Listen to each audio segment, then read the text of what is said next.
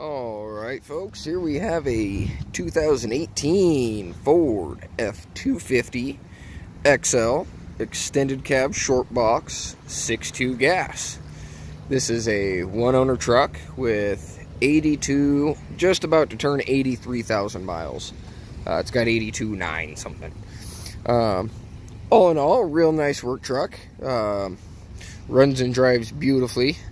So I just drove it 20 minutes down the road to get it washed, and it is a very, very nice truck. It's got a real nice set of Toyo open country tires that are, well, we'll say pretty close to new. I mean, I'll show you here. These guys are, you know, pretty stinking new.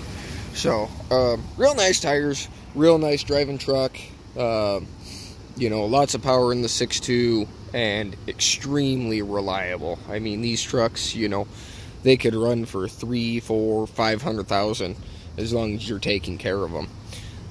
And I've seen examples of these trucks with that on them, and they are still running and driving beautifully. It is an XL, however, it does have power locks, power mirrors, and power windows. They're not power fold, they're not power extend. They do fold and they do extend, but you have to do it manually. Over here we got our headlight switch, off, parking lights, headlights, automatic lights. These are your rear cab lights for looking into the bed. These are your dimmers for your dash. You got 3 switches down here, which I don't believe are hooked up to anything currently. However, it would not be hard to put something there. It is a manual driver's side seat, so you just get the lumbar support and the back adjustment, as well as forward or backward with the bar here.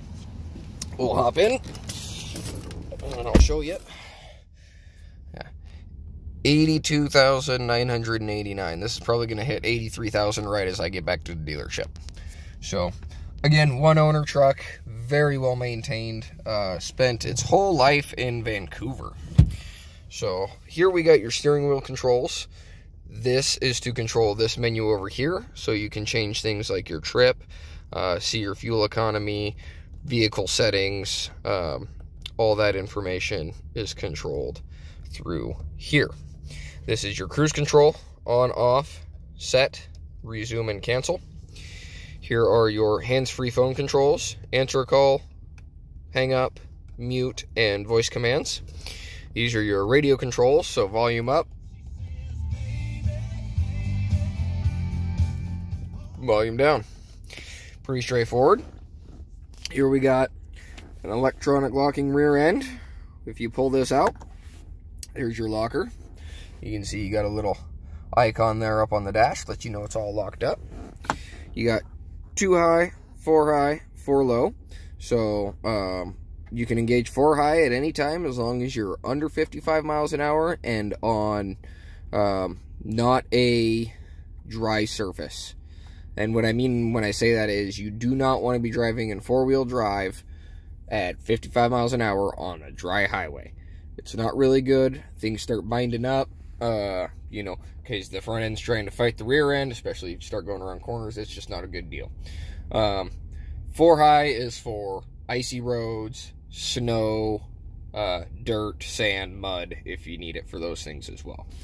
4 low, you want to be stopped with the truck in neutral in order to engage 4 low. It is only a crawling gear. It's only to get you out of real sticky situations. Here's your integrated trailer brake controller. You can see it slides there. Truck's dinging at me because there's no trailer connected. You do have adjustable gain up and down right here.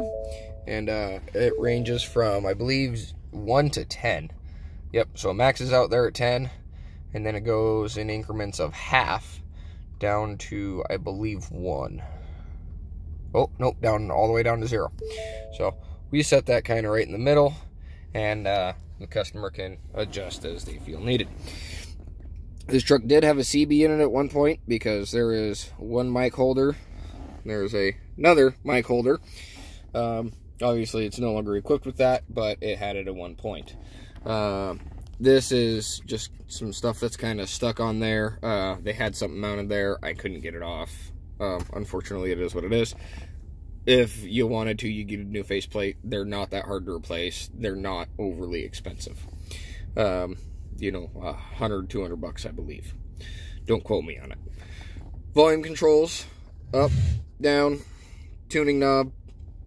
This is for skipping between, you know, presets. Your radio controls are all here. CD, source, radio mute, clock, all those options are there. Traction control off, as well as your hazards.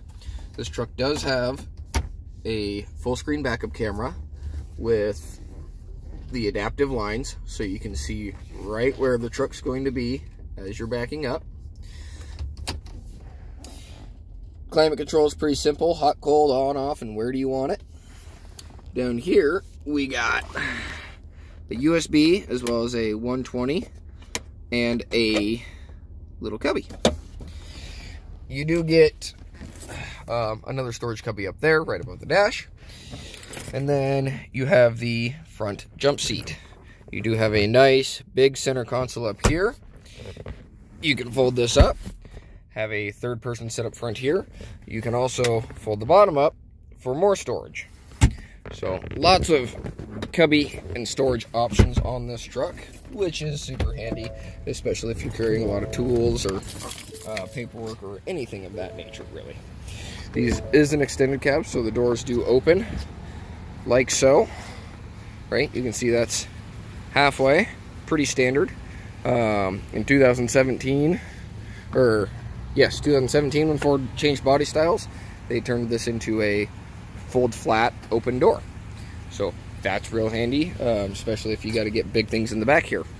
The back of the seat, or the bottom of the back seats, folds up out of the way to make more room for other things.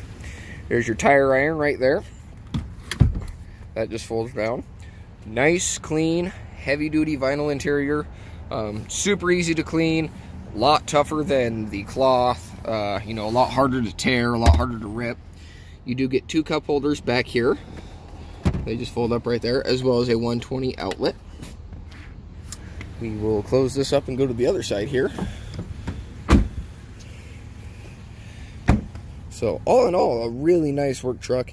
You can tell it wasn't super hammered on. The seats, the cushions in the seats aren't deflated. There's no, you know, tears or paint stains or anything of that nature. You know, obviously this truck was pretty well kept up and taken care of. So, yeah, we'll open this side here.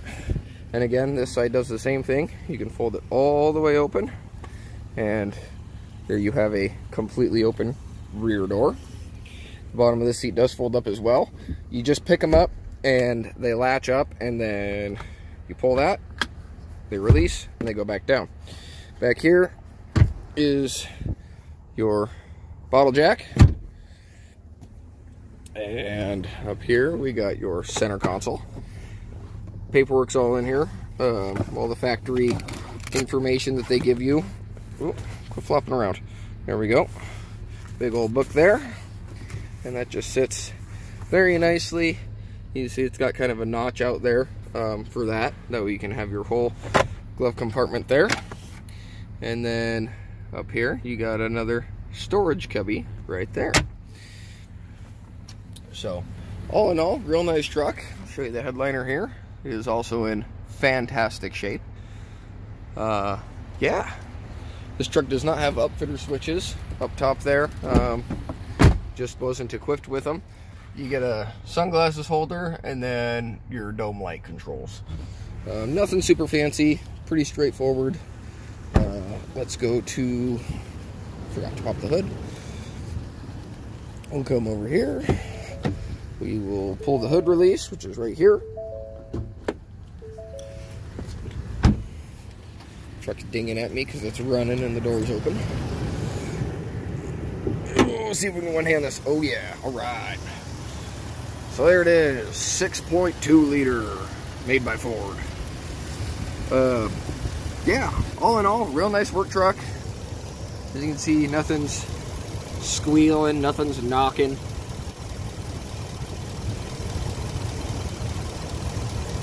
you know, pretty straightforward. Go down here, I'll show you underneath, and you can see there's nothing that's been soaked with oil or grease or a fluid of any sort, because, you know, those tend to stay wet, especially on undercarriages. This is a very nice, very clean truck. Again, one owner. It's a 2018 with 83,000 miles. Spent its whole life in Vancouver. It's got awesome service history. So that's all I have for you on this one. Come see us in Athol, Idaho. Give our website a visit at www.familymotorcoidaho.com.